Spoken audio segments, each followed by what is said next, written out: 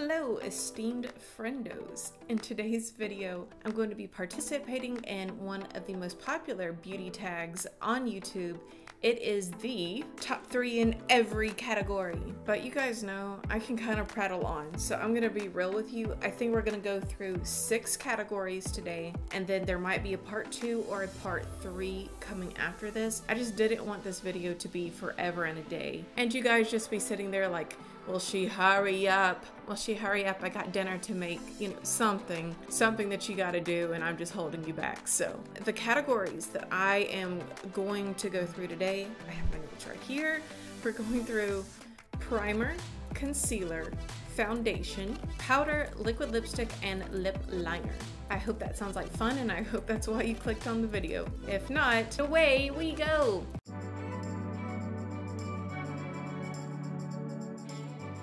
One of my 3 favorite primers is the Tatcha Silk Canvas Primer. Now this one is the bomb. A lot of people like the liquidy one better, but in my opinion, this one is top notch. I like this one for filling in the potholes in my T-zone. I think that it does a great job. It's kind of waxy. A close second to this is the e.l.f. Putty Primer. So if you don't want to spend the massive amount of money that you would spend on this, you can choose the e.l.f. Putty Primer. I would say that the difference is maybe a 5 to 10% difference. I think this one is maybe 5 to 10% better. Just being real, if I was strapped for cash, I think I would just go with the e.l.f. Putty Primer versus this one because, again, they are so similar and that one is a lot cheaper. The second primer that I want to talk about is the Becca Skin Love Brighten and Blur Primer. Now, you might have to go to the depths of the earth to get this primer now that Becca is out of business, but it would be worth it because this primer, if you put it on, you will glow like an angel. You will hear the angels sing, the heavens will open up, and people will stare. Maybe I'm exaggerating.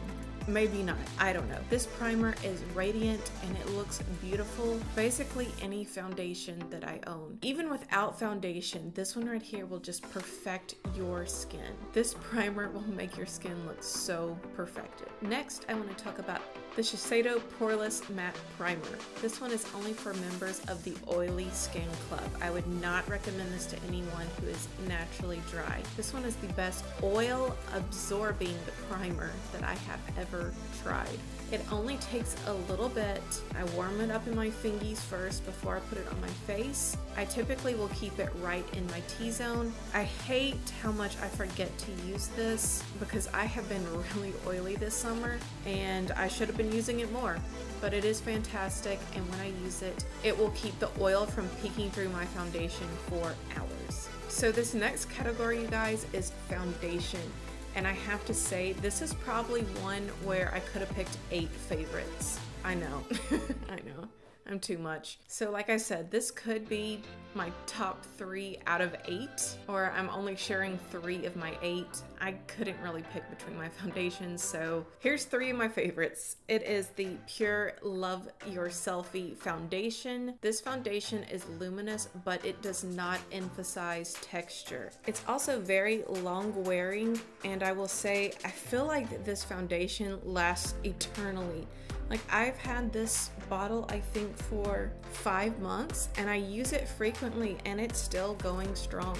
Next, guys, I absolutely love this foundation, but I am going to recommend that you only get this foundation if it goes on sale. It is the Dior Air Flash Spray Foundation. Now, the reason that I'm telling you that I think that you should wait for it to go on sale is it is ridiculously expensive, and honestly, I don't get that many uses out of this foundation before it's all gone. And it goes on sale quite a bit. What I will say about this foundation is when I think of wedding wear, I immediately think about this foundation. It's so long lasting, the coverage is very buildable, and this one goes with practically every concealer, and it melds well if you are doing any sort of liquid product on your face other than foundation. And when I say that, I mean like cream blushes or liquid blushes, or if you're contouring underneath the foundation, you want to put down your cream contour and then go over it with the foundation.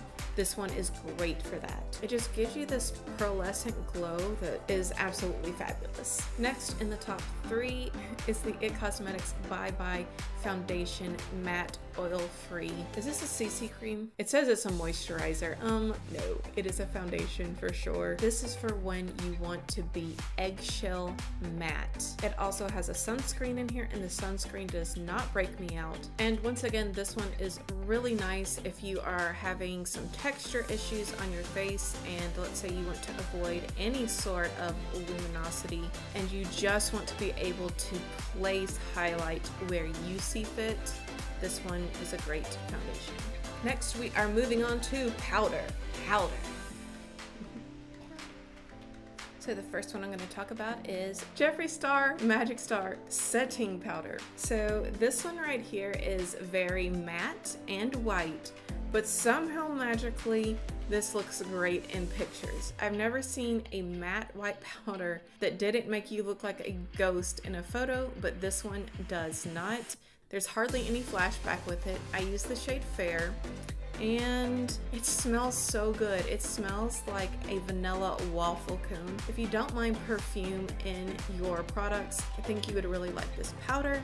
It's so finely milled, and it's a great value for the price. The next one I'm going to talk about is the very expensive Pat McGrath Labs setting powder. It's called the Skin Fetish Sublime Perfection Setting Powder. This is the most finely milled powder I have ever used.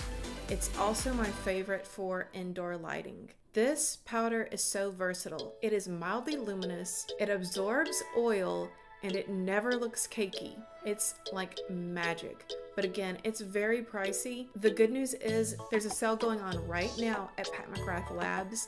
I think you get 25% off site-wide. If this is on sale, I highly recommend you pick it up. Next is the Laura Mercier Translucent Loose Setting Powder. This is my favorite for outdoor light, looking for something luminous. This is another one that just blurs away imperfections, and again, when the sunlight hits your face, the reflex in this will expel that sunlight, and no one will be able to tell if you have a pimple on your face if you're outside in this. Dark circles, bye-bye. Whee! Oh God.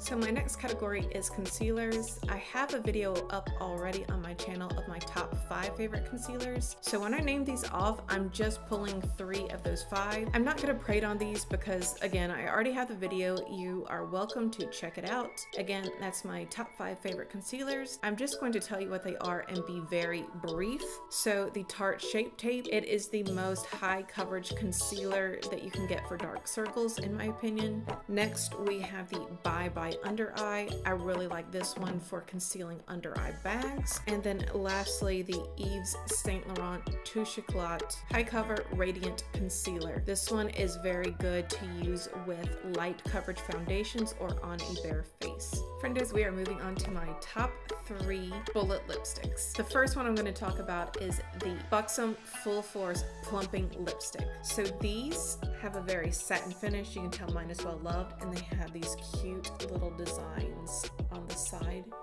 Hopefully you guys can see that, like cute little lip prints. These are going to be on sale at the Ulta 21 Days of Beauty sale. I highly recommend that you pick them up for half price. They absolutely will enhance the volume in your lips. Not like getting injections, but I can always see a noticeable difference with these. They are satin finish and very comfortable to wear. All right, taking her out of her fancy packaging.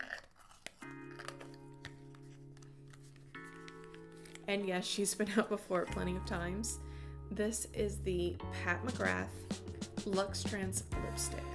These are super comfortable and they wear so well. As I record this video, Pat McGrath is having a site-wide sale, so if you are interested, you can pick these up for 25% off, I believe. And guys, the last one I'm so aggravated about because I can't find them. It's my Nabla Soft Touch lipsticks. These are very matte looking lipsticks that I purchased when I went to DC. I've been purchasing these now for, I would say, over a year. I had them in one of my travel cases and now I can't find them. But About the products, they have very nice packaging. They are transfer resistant, but I won't say that they're transfer proof. They just make your lips look powdery and plushy. The look and feel of it is very similar to the cushion lipsticks that Jaclyn Hill just launched. Even though hers are a liquid formula, the dry down feels like the application of the Nabla lipsticks. Hopefully I can find mine, and I haven't left them God knows where. We've reached our penultimate category, which is liquid lipsticks. So the first two that I'm going to talk about, the formulation is so similar that I think if you were to switch out the packaging, I would not know whose is whose. I'm talking about Dose of Colors and Jeffree Star Cosmetics liquid lipstick. Both of these are so comfortable to wear, and they both have a very nice shade range.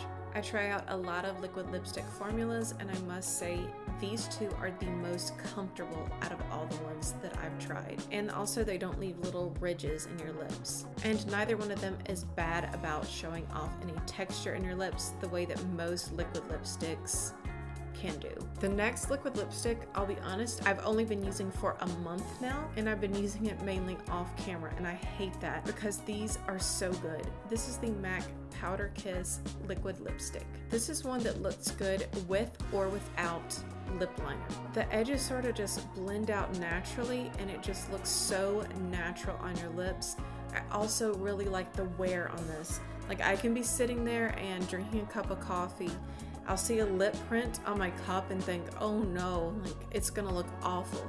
You know how sometimes liquid lipstick, like chunks can come off and then like you're left with your bare lip showing through? It just wears beautifully. It doesn't do any sort of flaking. It wears off in a very natural way. So lastly, in this video, we're gonna cover lip liners. So my top three for lip liners are, at number one, the P. Louise lip liner. Now I must say that this one I could actually pick from this category. I could pick a number one spot. It's not even like a top three. Like, this one is my number one. It is long lasting, it is comfortable, it's easy to blend out. Just being real, if they would expand their color range, I definitely would only purchase from P. Louise probably. That's probably not true, but I would be tempted to.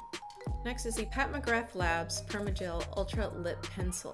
It's what I have on my lips today.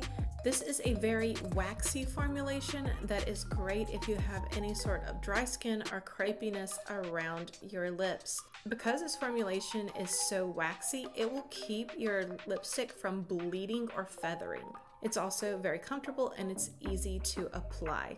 Next is the lip liner from Dose of Colors. Out of all my lip liners, this is the one that's the easiest to blend out.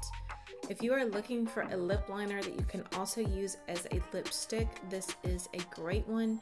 It hardly takes any effort at all to just apply this to the perimeter of your lips and then just smudge it in with your finger or a brush, and it will just look so natural and beautiful.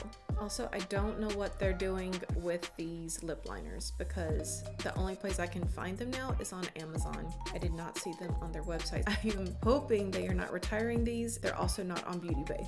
So get these while you can. Well, friendos, I think that sums up all the makeup that we can talk about in this video. Again, I'll probably end up having to do a part 2 or a part 3. We'll see. And that all depends on whether or not you like this video. So if you did like this video, please let me know by giving me a thumbs up. And I also need to ask a favor of you all. So I'm sure you guys noticed that most of my collection tends to be middle of the road, high-end, and luxury, but I don't have that much in the drugstore or affordable makeup category. If you know really good products that are drugstore, please recommend them in the comments down below. I definitely want to polish up my drugstore game and try out some new things that are on the cheaper side of things, both for my budget and for my channel. Thank you so much for watching. Thank you so much for hanging out with me today and listening to me gush about my top 3 in these 6 categories. I very much hope that you will subscribe, but if not, we shall forever live our lives